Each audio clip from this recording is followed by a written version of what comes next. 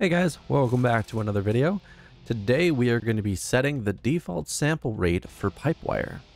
Now, this is a cool little application to get this done. It means you don't have to edit configs manually, which is really nice, and it just gets things done. And the best part is we get results, which is the most important part. As you can see, default sample rate is float 32 LE, 2-channel, 192 hertz. Or 192,000 hertz. It's 192 kilohertz, technically, if we're going to put it in correct terms. Which means, in a nutshell, playing audio like this, which comes at a really high resolution bitrate, it's going to sound absolutely crisp as hell. And I'm not even joking. If this is a specialized vinyl, and it's really freaking cool, it's got the master of each and every single one of their albums on it, and it's so good. So this is kind of needed for some people, and I will be doing a video on my layout, but if you don't want to like just watch the video for my layout on how to do it, you can find it in my Linux channel. It's pinned.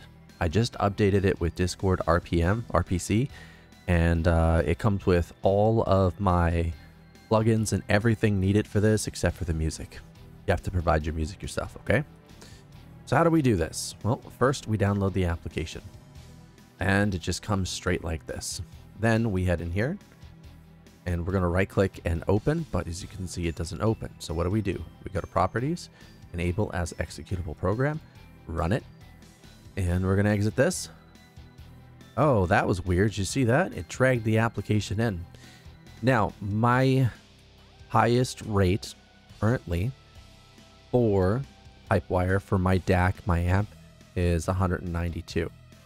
So I set that as my default rate because this is what I also do on Windows, and I never have any issues with it. Okay, you can allow whatever rate you want, but if the default rate is 192, go for it.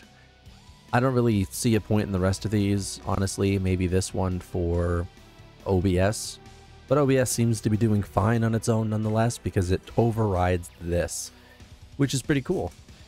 Now, this is a short video, but after we do this, we're going to have to run this command right here. Now, I'm going to get nice and close so you guys can see. So, systemctl means it's dealing with systemctl. You are the user, and as the user, you're restarting wireplumber and pipewire-pulse. So the minute you do this, it's instantly going to restart it and reinitialize. It's going to use that what do you call it, the config that we just made in here. See it right there? So that's what the program made. And as you can see, there's our allowed rates for our sample rate and everything like that. So there you go. Now your DAC and your amp are fully being utilized if you have one. I also recommend checking what the max is for your onboard audio, because some of those do run at 24-bit depth, and you know, sample rate can be up to 192. Now, most people think that high resolution audio is snake oil, but those people are kind of tone deaf and can't tell the difference anyway. So if it works for you, it works for you. Don't let anybody ever tell you otherwise, okay? Thank you for watching. I hope you subscribe, like the video.